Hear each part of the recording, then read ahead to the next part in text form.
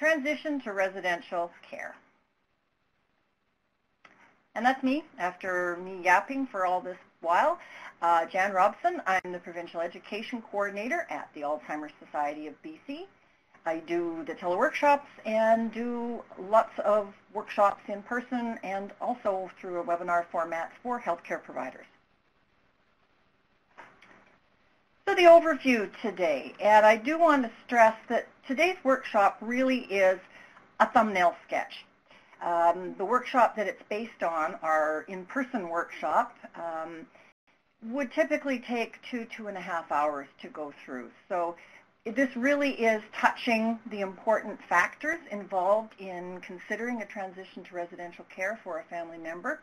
I would encourage you, if you are in a community that has a resource center, Alzheimer's Society Resource Center, to check out when they are offering their transition to residential care workshop in person.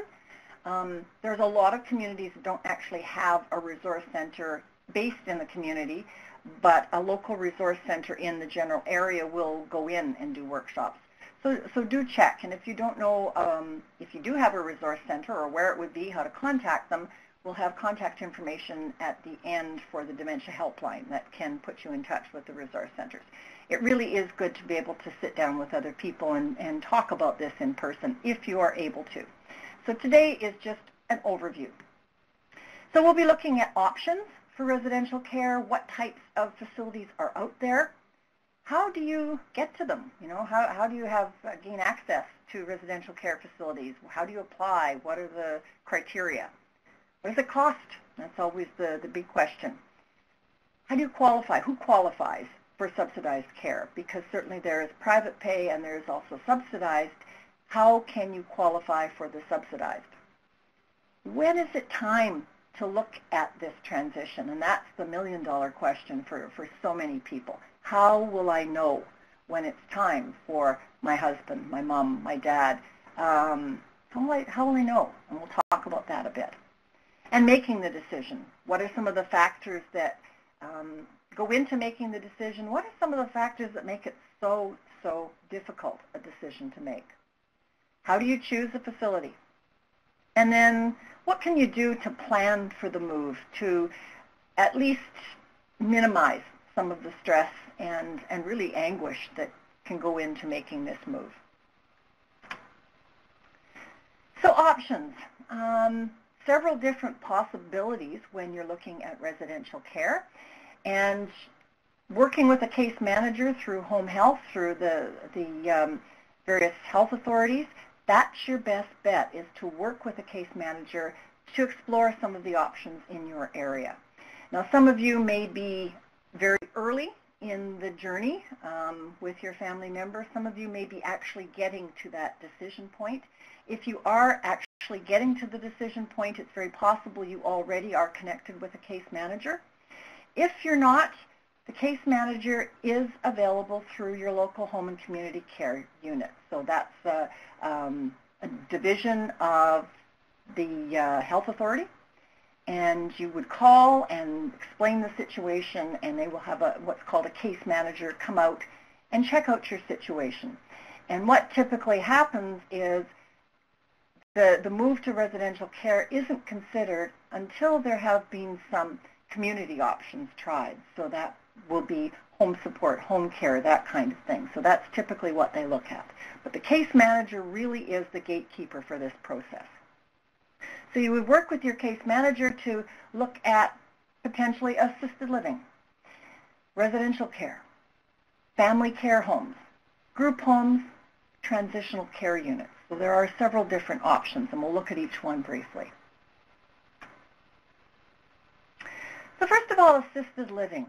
Now, assisted living includes several things in the cost. One is the meals, social and recreational programs, and they vary in the variety of programs they offer. Some of them are amazing, the amount of activities that are involved. They provide laundry, housekeeping. So, for example, someone would probably come in typically about once a week, change the bed, clean the unit, that kind of thing. There's usually a 24-hour emergency response system, so if anything happens, you fall, that kind of thing, someone would be available. Personal care assistance is available, helping with a bath, that kind of thing. The sticker for assisted living, though, is that the person must be able to make decisions for themselves. So they must be able to be sufficiently aware. Their cognitive faculties must be sufficiently intact that they can make decisions on their own. Certainly with assistance is okay, but they're able to make decisions. And they look at things like, for example, if a fire alarm went off, would they make that connection that the fire alarm's gone off, I have to get out? You know, are they able to still handle those kinds of situations? Are their cognitive faculties such that that would be a real difficult thing for them? The criteria for assisted living are in flux at this point. There was a time when people would have often significant dementia in assisted living as long as they had a spouse with them who was able to make those decisions. That started to change a bit because what would happen often is something would happen to the well spouse. And then the assisted living facility was left with a person that they were not able to provide sufficient care for. And so that resulted in some difficult situations for them. And then gradually what's been happening recently is more and more people in assisted living have some degree of cognitive impairment. And they're looking at trying to somewhat change the criteria for admission because people were running into a situation where they were either eligible for assisted living because they weren't too bad in terms of cognitive functioning, or if they weren't eligible, the only other option was residential care. There weren't sort of in-between options for them. So assisted living is in flux at this point. So residential care facilities are geared towards people with complex care needs. And so they include 24-hour nursing care and supervision, meals again, assistance with medication, activities of daily living, social and recreational activities. So there's that much more intense involvement from staff towards the resident when it's residential care and the nursing component as well. Some communities have what are called family care homes, and they support up to 2 clients in a single family residence. So it's basically a family will have up to 2 people with care needs, and that could include dementia, living with them. And that can be an alternative to a care facility for some individuals in, again, some communities. They're not everywhere. It can provide a more individualized approach to care, which is certainly appealing for families when you think of, you know, they're going to be living in a small family-oriented type situation as opposed to an institutional kind of arrangement. And sometimes family care homes will provide short-term care upon leaving hospital, so they can be used as a short-term option as opposed to the long-term option. So this is something, again, to check with the case manager to see if it's an option in your community if you're interested. Group homes take that step up, and they provide support for 4 to 6 residents. They might be operated by nonprofit societies. They provide short and long-term living arrangements, so it could be that transitional care coming out of hospital, or long-term, the person is living out their life in this home. The homes range from single-family dwellings to apartment complexes, and again, check with the case manager because there's a variability in terms of what's available in different communities. Transitional care. Transitional care offers transition and subacute beds. It's an alternative to hospital care. And so often what will happen if a person has been in hospital and they aren't able to go back home, and that could be because of various care needs, not just the dementia, but they are waiting for residential care. And the hospital itself is really not geared to having a person over an extended period of time, and they don't really need the hospital care, but they can't go home. So it's that spot in the middle. Now, licensing. It's important to know that there is oversight for these facilities. Residential care facilities for 3 or more people are covered under the Community Care Facility Licensing Act and residential care regulations. And you can certainly look these acts up. They are online. So if you have a family member that goes into different kinds of care and you have concerns, by all means, do check the legislation to see what people are bound by. Because there is that oversight. They do have regulations that they have to follow and an act that they are governed by. And so it's worth becoming somewhat familiar with it, at least over time. It's probably not the sort of thing you're going to bone up on when you're in the process of looking to have a family member go into care. But over time, especially if you're experiencing any problems, it's worth checking. Now, the way placement works in BC, it's operated under what's called priority access. It's a priority access system. So basically what this means is the person with the greatest need gets the first available bed. So you could potentially have your mother who has Alzheimer's disease and a heart problem, for example, and your friend's mother who has Alzheimer's disease and a heart problem. And they are both pretty much equal in terms of their heart problems, but your mother's dementia is significantly more advanced than your friend's.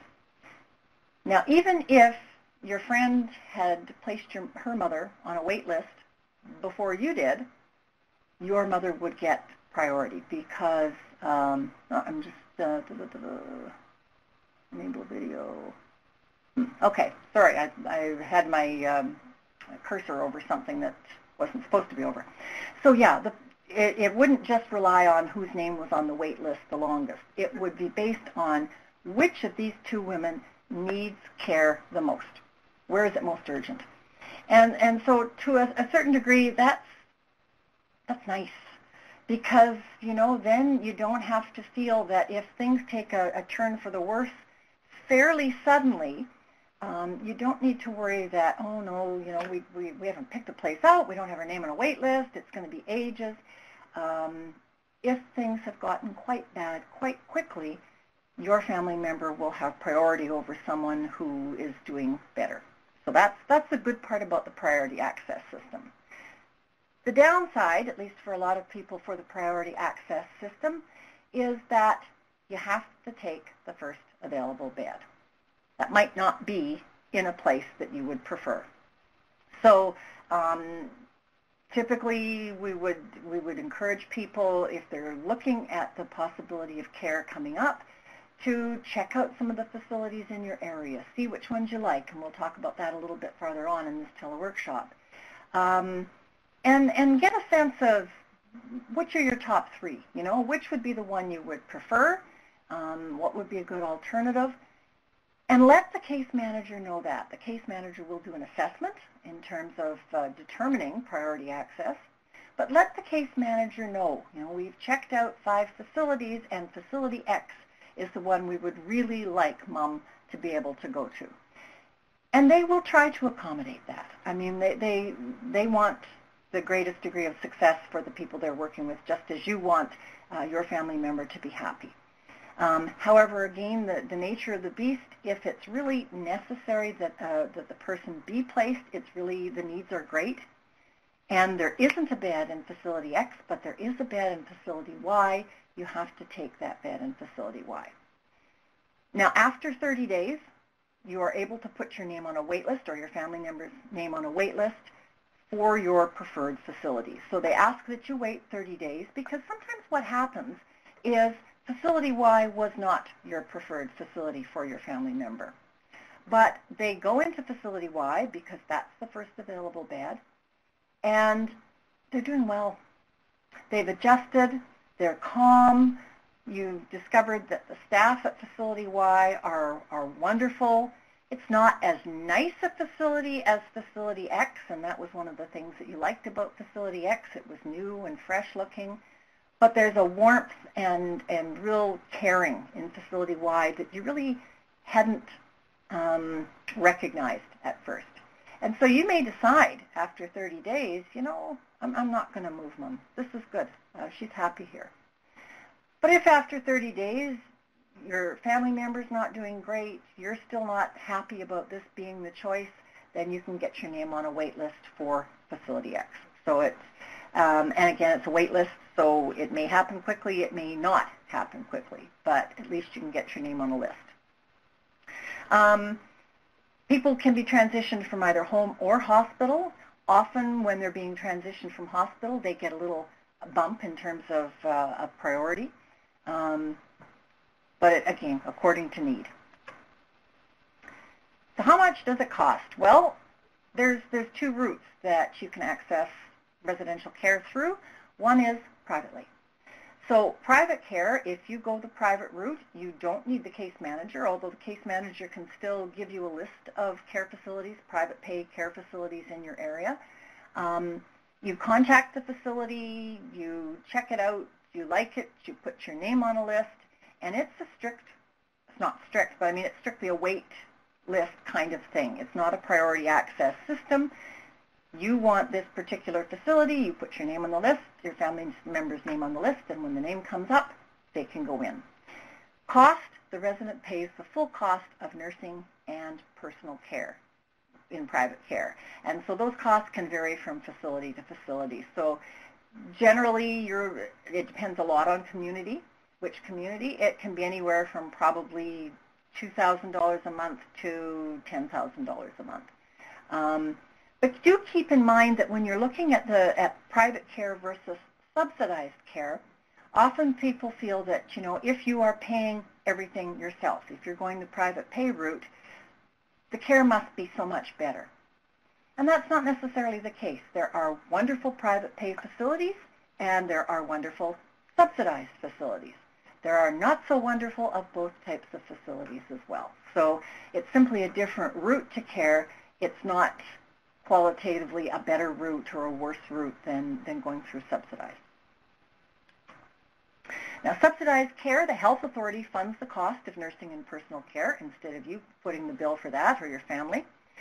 The resident might be expected to contribute to food and accommodation, but it's based on their annual income. So, and based on the annual income, plus the resident gets to keep a minimum of $325 a month for other expenses. So for the sake of argument, if your family member's monthly income was $800, and that's a pension, for example, or old age pension, whatever.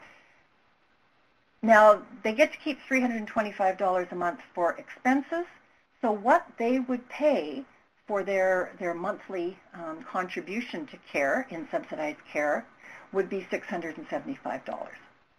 That's the balance of their $800. They bring in $800, $325 is taken out for their personal expenses, and then the $675 goes towards contributing to the subsidized care. So it's a forgiving system to the extent that it's based on your income and you still have some money left over. And important to know, it's based on income. So it's not based on what you own unless what you own generates income. So they will look at last year's income tax return.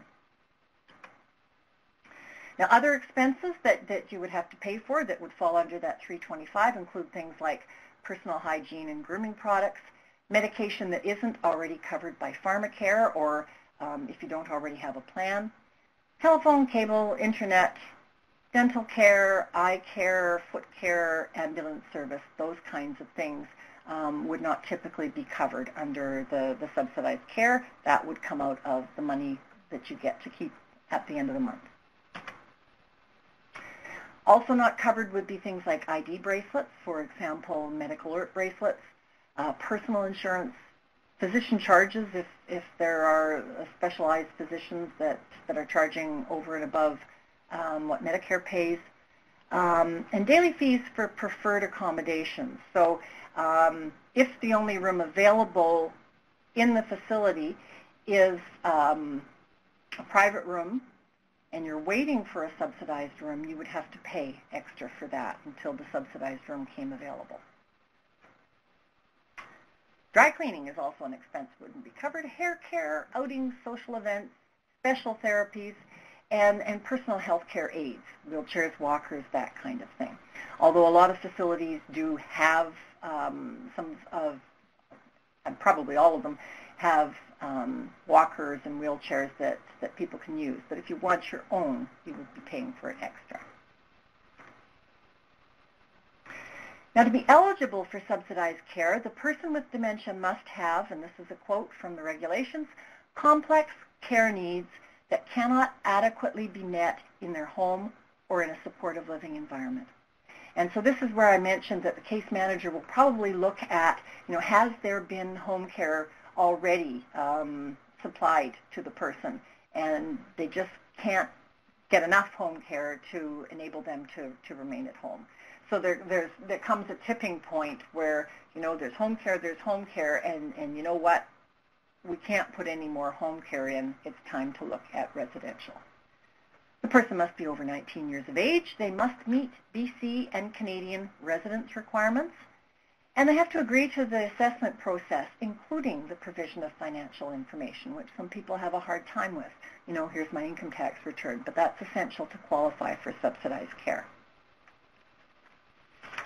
Other income sources that they would look at would be things like the guaranteed income supplement, allowance survivor benefits, that kind of thing, the BC Income Assistance for Seniors, BC Senior Supplement, if there's any veterans benefits, and there are residential care facilities that are specifically targeted to veterans. They're subsidized by Veterans Affairs. You can get more details on this from Seniors BC, so seniorsbc.ca, or by all means call the Alzheimer's Society, either the Dementia Helpline or your local resource center, and they'll be able to give you more information about this. So making the decision for residential care, what makes the decisions about residential care so difficult? And anybody listening in on the phone, if you were to chime in right at this point, could probably throw in lots of possibilities. First of all, deciding when the right time is. I used to be the coordinator of the Dementia Helpline for several years, and that was probably the biggest question when people were thinking that this is maybe something they should look at. They would say, how do I know it's the right time? And what seems like a totally useless response, and it's really the only response to give, is you'll know. It's a very individual decision. The right time for one family is probably not going to be the right time for another family. So, for example, if you have a situation where it's a couple, the husband has dementia, getting to the point that the wife can no longer cope on her own. There's no family in the community, perhaps no family, period. She has health issues of her own. She's quite frail. It's very possible that this man will go into residential care sooner than the other couple. And the other couple, the husband has dementia, the wife is the caregiver. They have 3 adult children that live in the area that provide regular respite for their mom. The wife is in good health. She's strong. She has no chronic health conditions. They've had, over the years, a good, solid relationship. So she has that emotional bank account that allows her to weather some of the difficulties that she'll experience as a caregiver. Very likely that this man will stay home longer than the first man I mentioned. Doesn't make the situation, the decision that the first wife makes a bad decision. It's the best decision for her and her husband. And the best decision for the second couple will be different.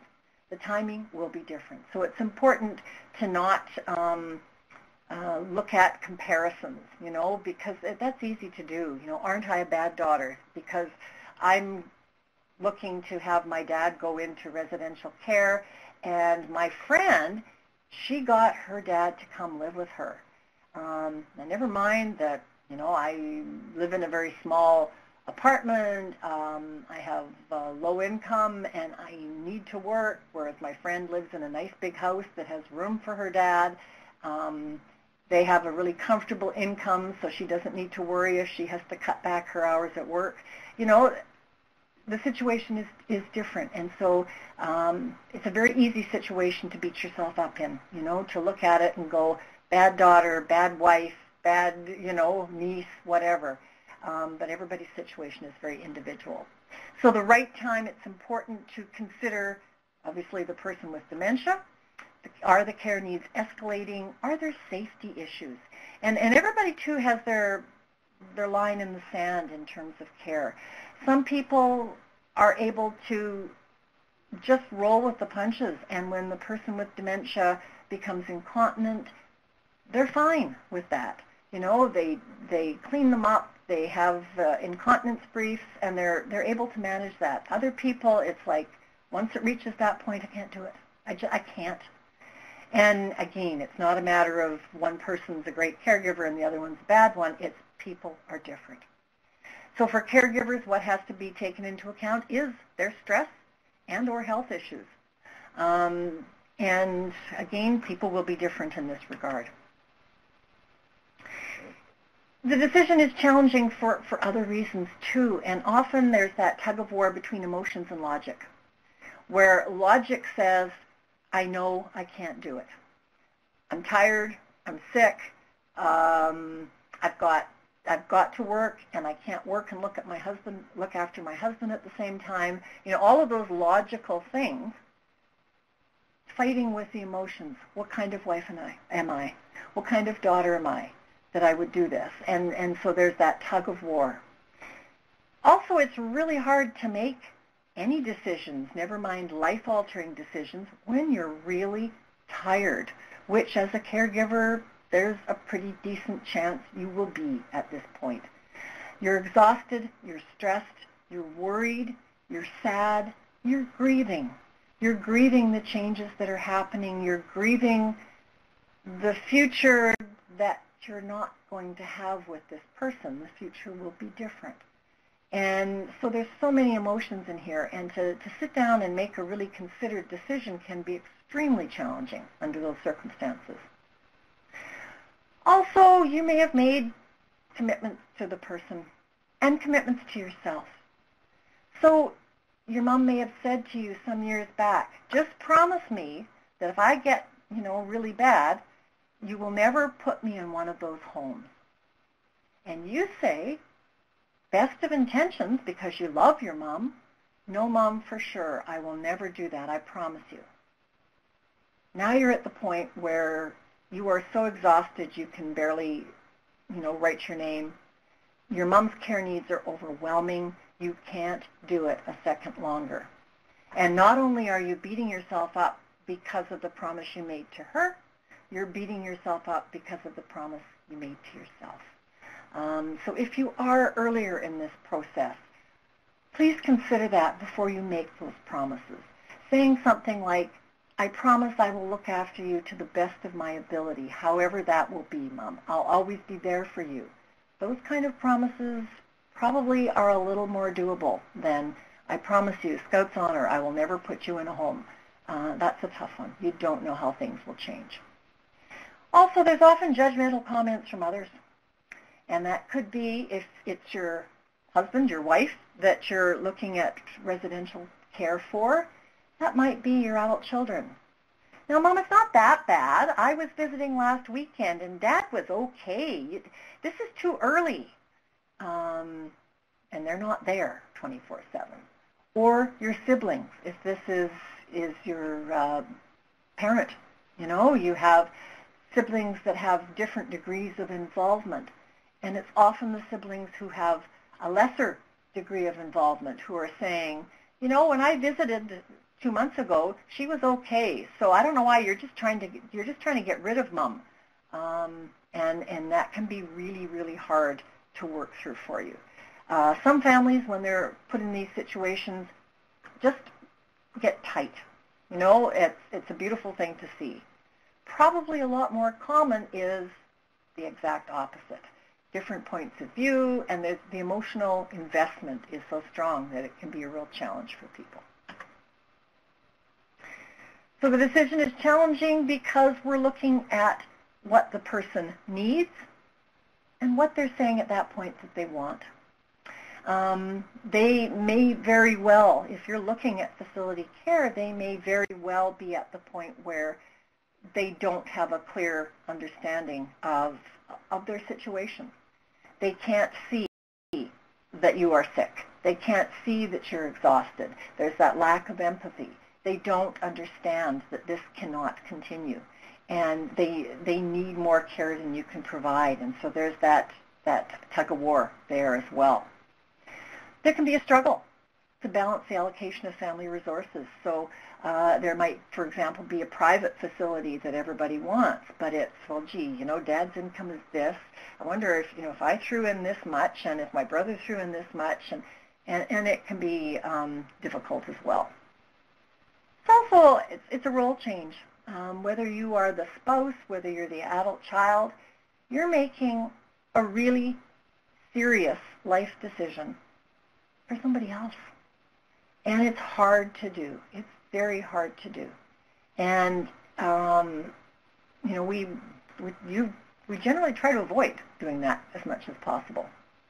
And then the pre-existing family dynamics. For example, if you have two spousal situations. One, the couple has had a long and happy marriage. They've been each other's best friends.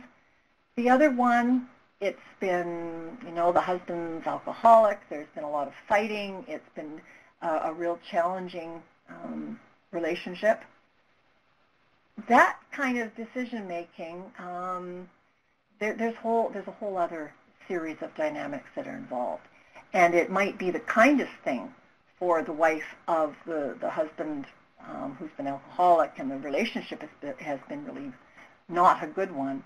The kindest thing might be for that man to go into facility care sooner rather than later, because then he will get care. She will very possibly be providing grudging care, and that's not helpful to him or her. It helps to have a conversation about this as early as possible. So even if there isn't dementia in the picture, if you've got a family member who's getting on in years, talk to them about the possibility. But if the person already, they have dementia, as soon as possible. And having those conversations about, I will do the best I can. I will do this as long as I can. But I always want you to have the best care, and hoping to have that back and forth with the person while they're still able to. Ask permission to have the conversation too. It's a hard conversation to have. Listen to their feelings. And those feelings will be all over the map. They will be anywhere from, listen, sweetheart, I don't want you to get sick looking after me. So if you have to do that, please do. All the way along to, don't you dare put me in one of those places. And the lucky people that are on the first part of the spectrum. Acknowledge their fears. It's a huge change for anybody, and it's good to have that talk. Now, when you're choosing a facility, work with the case manager. Check a few of the facilities in your area or your family member's area if it's not your area. Consider whether the facility is suitable for your family member and also for the family. So it might be a wonderful facility, but nobody in the family would be able to visit more than once every 3 months because it's so far away. So you want to kind of factor in all of those things. Ask questions. Ask questions of the case manager. Ask questions of the facility when you're visiting. They should be happy to field those questions. If they aren't, that might very well be a red flag. You can get a list of facilities from a health authority case manager. Your local health authority website also will have a list of facilities. And there's also facilities listed in a little booklet called the Care Guide. Now, you can often get these through the local Alzheimer's Society Resource Center, or you can get it online, or at least get the Alzheimer's Society to order you one if you don't go online.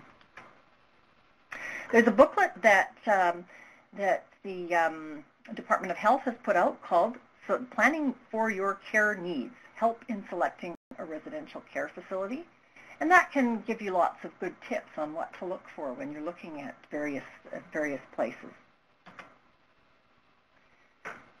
Look at a few things. You know, often you walk in the front door and it's the physical layout that gets everybody. And if there's beautiful flowers and, you know, everything looks fresh and newly painted and pretty new, that can blind you to some of the other factors that are also important in care. So, you know, by all means, look at the location. What is the living space like? Is it pleasant? Does it seem dementia-friendly? So, for example, is there an inner courtyard where the person who has a tendency to pace, to wander, can go outside and enjoy the sunshine without any safety concerns? What's the resident-to-staff ratio? What kind of interaction do the staff have with the people who live in this facility? What kind of activities are offered? How are they with visiting? Are they really accommodating when it comes to having families come to visit? What about safety? What's their care philosophy? Ask them very specifically, what do you believe when it comes to caring for the people in your care? How do you feel when you walk away from there? And often it's just that you might, you know, tick through several different things, but what's your gut telling you? Pay attention to that as well. Now, when you're planning for the move, a few things you might want to get in order, and one is if you or somebody else, and hopefully somebody does, have the legal authority to make healthcare decisions, a representation agreement, have those documents, have those available. Confirm medical services for the person. Make sure that you have a good idea of whatever your financial situation is. Have a look at, if you've chosen the facility, get a budget for the care expenses, including dates when things are payable, so you know that bills are going to go through okay. You're looking at address change notification for your family member. Talk to the facility about when's a good time to arrive. They may have an idea of a better time of day with the way their facility works. So they may say, for example, you know, the best time is 1:30, lunch is over, people are kind of mellow, it's not crazy busy, you know, depending on the facility. But do get their input on that. Find out who to contact on the day that you'll be going. What kind of personal items can you bring? And you certainly can bring personal items. Label them. They still might go missing sometimes, but do label them. Furniture, see what type of furniture. If you can do that ahead of time and move some of that furniture in ahead of time, so much the better. And so much the better if your family member's room can be set up before the move. So if that's possible, that's ideal. On moving day, have a strategy to minimize stress. Is there a specific staff member who can support the person during their first day? So that might be the care aide that is on their floor that can kind of take them in hand and introduce them to the lady next door and just make them feel welcome. Ask the person to introduce them to other staff and residents. Be prepared to sign documentation on healthcare decisions so that the facility knows what types of things are okay or not. Also be prepared that you might not be the best person to bring your family member there that day. So for example, if you're the daughter, it's your mother who's going into care, and you are devastated that this has to happen. And every time you think of it, you burst into tears. And the day of the move, you've been crying all night long, and your eyes are puffy, and you're distraught. You're probably not the best person to bring your mom on that day. Ask your neighbor. Ask a close friend. Ask your brother. Ask somebody who can put on their game face for your mom. So someone that can go, oh, this place is lovely. Let's go in here. Oh, this nice lady wants to take you for tea, Mom. Somebody that can do that without bursting into tears, because she will pick up on your emotions, and you want to maximize the chances that she will feel good where she's moving. And your distress will be communicated loud and clear to her, and you don't want that. Help staff get to know your family member. There's a document available through Alzheimer Canada called All About Me, And it's a good little booklet because it gives you a bit of a framework, and what are my favorite foods and what time do I usually like to have a shower and what medication I'm on, like all sorts of information about the person. And if you can fill out something like that beforehand, that gives some really good information to the staff. Let them know your family members' favorite foods, a bit about their personal history, photos. So, here's a picture of the family. Likes and dislikes. What kind of thing typically calms the person? So you may have found through your caregiving over the last couple of years that opera music is wonderful to have on the CD player when your mom is distressed. Then let them know that. Music, hobbies, particular support needs. So, she's able to dress herself and everything else. For some reason, she just has a really hard time brushing her teeth. Make all these things clear. And cultural issues. So, if there are any specific cultural practices or beliefs, let the staff know that. Recognize that the person with dementia may experience increased disorientation when they're first moved to a facility. Sometimes when this happens, people are, again, beating themselves up. I made the wrong decision. I shouldn't have done this. I should have tried harder. I should have kept her at home longer, all those kinds of things. In most cases, the increased disorientation will ease as they become more comfortable. In some cases, it won't. But the fact of the matter is you made this decision because you couldn't continue the way it was. And so sometimes you just have to accept that there is a change and you made the best decision you could at the time. The person with dementia might very well be quite fearful, feel lost. They might be angry. You get me out of this place. I don't want to be in here. And sometimes it helps to pull back just a wee bit at first. In some cases, it's not at all necessary. They might need time to settle in. And so sometimes, depending on how the person's reacting, staff might say, you know what, maybe don't visit for a couple of days. Just let them have a chance to meet people, because the minute they see you, it's like, you're the one who put me in here. So sometimes pulling back can help. And the caution is, a lot of people will settle beautifully. A lot of people will settle far more readily and well than the family ever expected. But some don't, and this is a sad reality.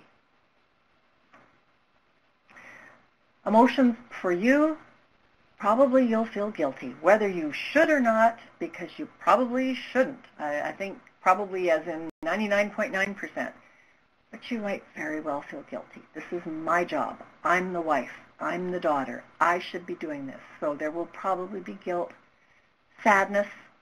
You might feel very unsettled. If you have been the 24/7 caregiver, you go home after your husband moved to residential care, and you're sitting in this empty house with nothing to do.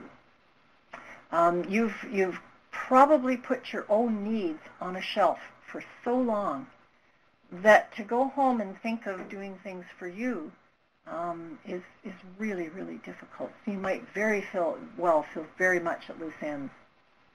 You might feel relief. And sometimes when you feel relief, then go to number one. You feel guilty. But that's absolutely natural. Oh, thank goodness. Dad's safe. I can have a good night's sleep for once because I'm not worried about him getting up in the middle of the night and wandering off. So, don't feel guilty if you feel relief. That's absolutely natural. You might feel really angry. That kind of raging at the gods kind of anger.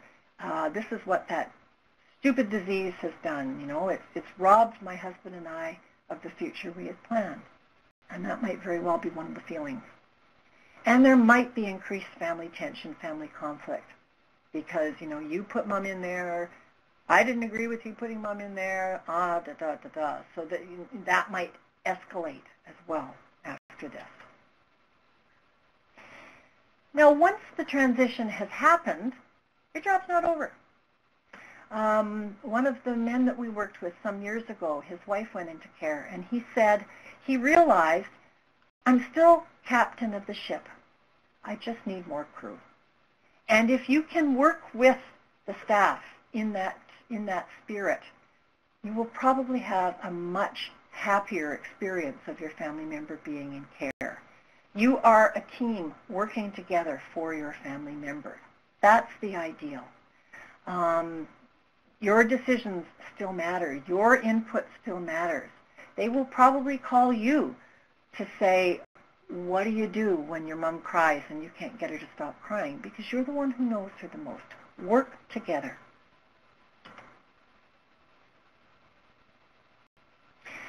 Now that really is the quick lowdown on this whole transition to residential care. We do have, like I mentioned, a full workshop on this. We also have another workshop on life in residential care, and so that